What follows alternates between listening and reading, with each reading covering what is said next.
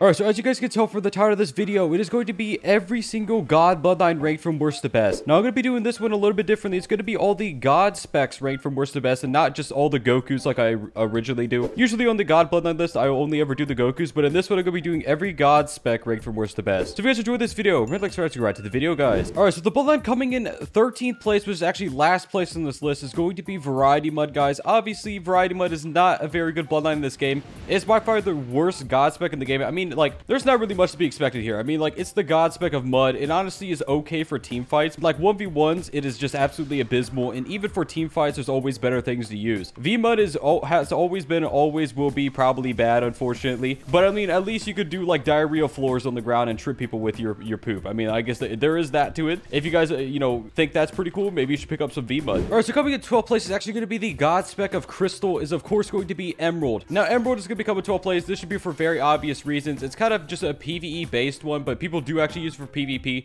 It does more damage. Yeah, obviously, guys, he walked through it, so it did a lot of damage. Normally, it doesn't do that much. And then the third ability is kind of the same way as the second one. There's not really much to say about it. I mean, you know, it's good for PvE content, but for PvP content, it's really not that great. Coming in 11th place is going to be Odin Sabaru. Now, Odin Sabaru is a very solid 11th place bloodline. Honestly, all that Odin Sabaru has going for is the second ability and the mode. The second ability is a block, you know, it's a block break teleporting ability, allows you to start combos. And then obviously the mode has a stun attached to it that hits multiple times. And then the actual weapon spec, if you have to be aiming your cursor on someone for it to work. If you're aiming your cursor on someone, it actually will bypass block. Now, the first and third ability are honestly borderline useless. I mean, like, they're just terrible iframe abilities. First one is honestly just a much worse area hockey Jokai second, if not the exact same as it. And then, yeah, like I said, the only thing Odin Sabaru really has going for it is obviously the second ability in the mode.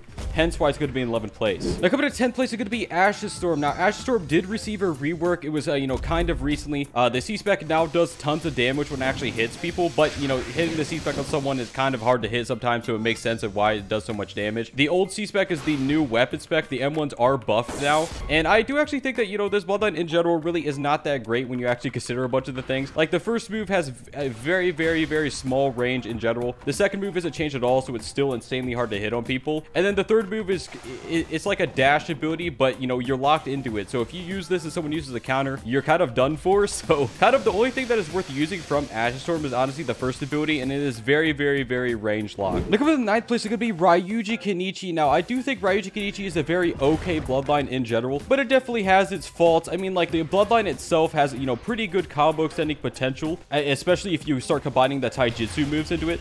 Now, please be aware that these moves have very, very tiny hitboxes, so they can be hard to use, especially the first ability. But I mean, like, Ryuji Kenichi in general is definitely far from being the worst bloodline in the game, but it definitely is not even close to being at its peak. I mean, like, it obviously, guys, has instant combo extending abilities, but they're very hard to either extend with, or they're just borderline, you know, unusable in the current RPG PvP. And the only thing Ryuji really has going for is the second life, which was also pretty nerfed. Now, I do think this is for the best of the game, because Ryuji Kenichi, back when it was actually good, was absolutely cancerous. Probably one of the most cancerous bloodlines to date, just because the second life was just so unfun to fight against. But Ryuji nowadays is a solid 9th place on this list. Have you remembered to hit the like button on this video yet? If you haven't done that, you should do that now. And coming in 8th place is going to be Ryan Gaiden, one of my personal favorite bloodlines in the game. Now, even though it is one of my favorites, I'm not, you know, just going to disguise from the fact that this bloodline really is not the greatest. I mean, when you look at it, it's kind of like it's supposed to be a god spec of Ryan Ren, but it's not. It's honestly just worse in almost every single way. The iframes are worse. The abilities are harder to use into combos. The actual mode, I think the mode is probably the best thing of Ryan Gaiden. It looks absolutely sick. But the actual abilities of Ryan Gaiden, the iframes aren't really there. Or they're just straight up hard to, you know, integrate into movesets. Or they nerfed them, so now they're even worse than what they were before. So I mean, like, Ryan Gaiden, it's a perfect definition of a bloodline that looks really cool, is really fun to use, but is really, really, really, really easy to counter. But, you know, you can make it work with some of the abilities, which is why it's going to be in 8th place. Now, coming to 7th place is going to be Doom Shadow. Now, there's not really much to say about Doom Shadow. Honestly, it's just the exact same thing as Vengeance. It's a really easy to use combo extending bloodline that has, you know, okay mode. The mode, it does a lot of damage if you land the C-spec, but the C-spec can be hard to land sometimes. And obviously, guys, the first and second ability are honestly, you know, pretty okay combo extending abilities. I still think that this would be much better as an EKG. I feel like the abilities are very taijutsu based. Like, they just look like taijutsu abilities, and the taijutsu based bloodlines are EKGs. So I think this bloodline would be significantly better on the EKG slots, but as it is now, it's a very new friendly combo extending bloodline that you could just throw into your kit if you needed a good combo extender. Now coming to 6th place is going to be Alfiro Shizen, and this one's for pretty much honest. I'm going to be honest with you guys. It's for a very, very simple reason. This third ability is insanely good right now in this meta because it's uncounterable, so you can pretty much start or extend combos without any consequences. Now the other abilities of Alfiro Shizen are okay as well. You know, you can use it to extend or start combos. You know, pretty good stuns attached to it, but the mode drains so much mode that I cannot recommend using this mode at all. Until this mode drain gets fixed, you guys should just stay away from this mode. Only use Alfiro Shizen for the actual abilities, mostly the third move. Now coming to 5th place is actually going to be Shiro Glacier. Now Shiro Glacier is honestly a very solid 5th place on this bloodline. I mean, on this tier list. The M1's no longer knocked back. The actual weapon spec is still an iframe ability. It's a lot, honestly, the weapon spec of Shiro Glacier, it's kind of like Strange's weapon spec, but you can't actually attack during it. That's the best thing to compare to. The actual booties of Shiro Glacier are also very okay as well. They do, you know, lots of damage. I mean, like Shiro Glacier Dragons, if you manage to land it, can do a lot of damage as well. Third ability is a stun on the stun global cooldown, and it also does a lot of damage. Shiro Glacier is one of those, you know, low-key kind of good bloodlines that people generally don't use because the abilities are just, they're hard to integrate into your moveset, but I do think Shiro Glacier has, you know, a very fun moveset attached to it, and honestly, if you can get good at using Shiro Glacier, you're definitely going to have a lot of fun within the game itself. But, you know, that doesn't subtract from the fact that the abilities, as I said before, are hard to actually integrate into combos. Now coming to 4th place, it could be Rei Karada, which is actually the god version of Karada. This is the newest god bloodline in the game right now. So obviously, guys, with Rei Karada, you do have buffed M1s. The third ability is a dash ability. It's the third ability is literally just vengeance first, but you have a little booty slam at the end of it. That's kind of the best way to describe it. The M1s are buffed, as you guys can see. The first ability is a block break ability. Honestly, really like the first ability. It needs more iframes attached to it, but I do actually really like that ability in general. I think it's very fun to use. It's a pretty good block breaker if it had iframes. Now the second ability, Rei Karada, is kind of a very short hand side AoE stun ability around you. It's pretty good for team fights, but that's kind of all it's good for. And then the actual mode is, it's a very damage based mode, but I would recommend just straight up staying away from this mode. It's really not that great. The abilities, you know, not great combo extenders, and honestly the damage is lackluster when compared to some of the other modes in the game. But definitely I really like Rei Karada's abilities. I think the abilities are very easy to integrate into combos, very fun abilities to use overall, so it's a very solid 4th place. So coming in 3rd place is going to be the new reworked Minakaze. Now a lot of people think this bloodline is absolutely busted. It is very good now, but I'm going to explain to you guys why it isn't probably as good as you guys think. Now first of all, the first ability is actually a combo extending ability. If you click on someone, you could just boom, use Q. It's a, you know, place lock ability. Honestly, don't really think it's that great. People got really mad that I didn't show it in the showcase. I didn't really feel like it was kind of worth it. Honestly, it's just a borderline not very good ability. I mean, like, there are just much better combo extenders in the game. You can use it if you want to. I mean, it's just a combo extending ability. Now the second ability isn't as good as it seems.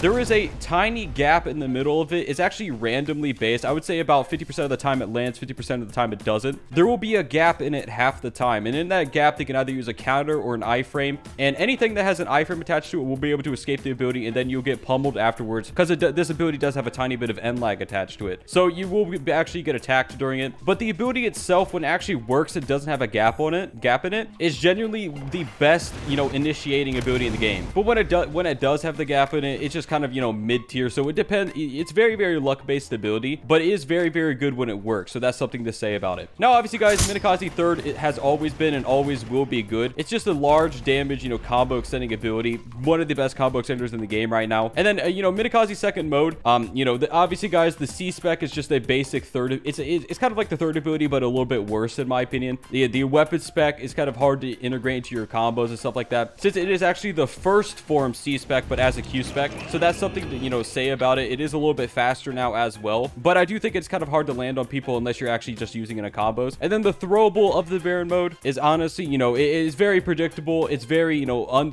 it's not very stable as an ability. It will vary from using it time to time, but it is a block breaker. So I do think Minakaze is definitely third place on this list, but if the second move had no gap in it, it would be easy first place on this list. It wouldn't even be contention, but since there's that gap there and it's now Minakaze's, you know, borderline best ability, yeah, there's not really much else to say about it. Now coming to second place is going to be Shindai Rengoku, the god version of Shindai Akuma. Now, obviously, guys, I'm using Shindai Ramen here, the one of the most funny skins in the game. I mean, like, who doesn't like having a giant ramen noodle clone? Now, obviously, guys, with Shindai Ren, all that's really good of it is the clones for PvE content and the actual mode. The mode is absolutely amazing. I mean, like, you have a free combo extending ability. You have an absolutely massive, you know, M1s that I'm pretty sure it is the highest raised block in the entire game.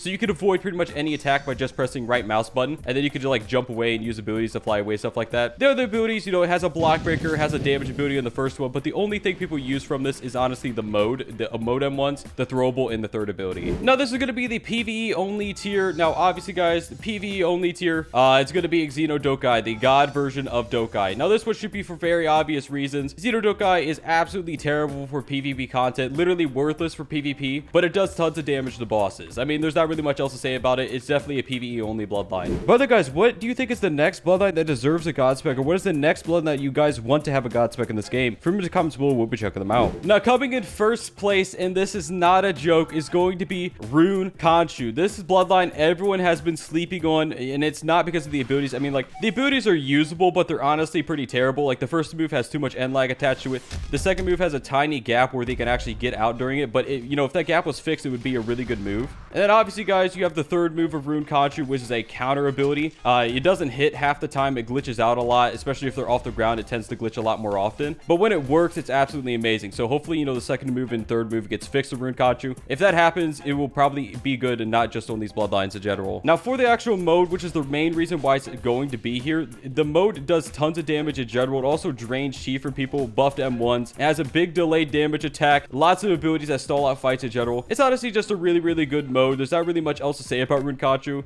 It's definitely first place on this list just because it has the single best mode on the list. I think Shindai Ren is in contention for first place, but I do think Rune Khonshu's abilities beat Shindai Ren's abilities very slightly, but it's only when Rune Khonshu's abilities work and not after. So hopefully, you know, those gaps get fixed. Have you remembered to hit the like button on this video yet? If you haven't done that, you should do that now.